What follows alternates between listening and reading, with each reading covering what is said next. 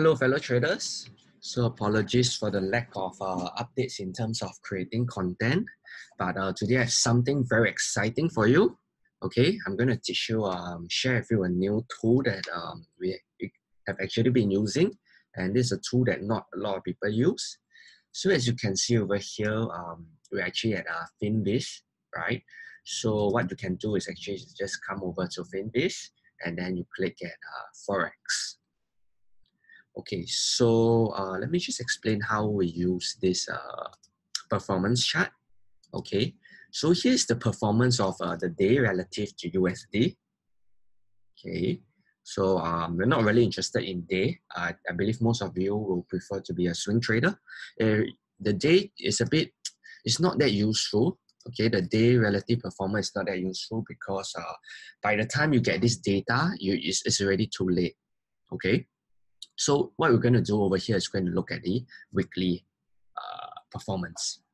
So over here, you can see that the pound has been dropping 2%. And of course, USD itself will be nothing, right? There's nothing here because it's relative to USD. So USD to USD shouldn't show anything. So now, how do you use this to improve your trading? That's the topic for today.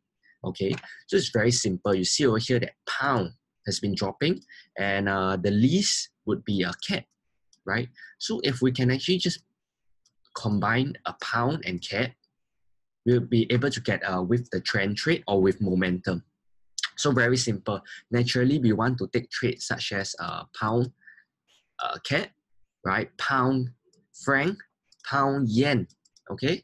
And we want to avoid trades such as pound Kiwi and pound Aussie.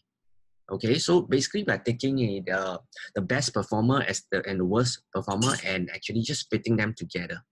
So there you have it, a very simple way.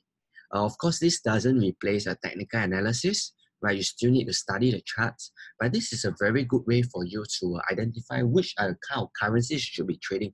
And if you are a trend trader like us, and we definitely advocate trend trading, then this is how you can actually filter out which is the best pair to trade at a glance. So again, come over to Finbiz, right?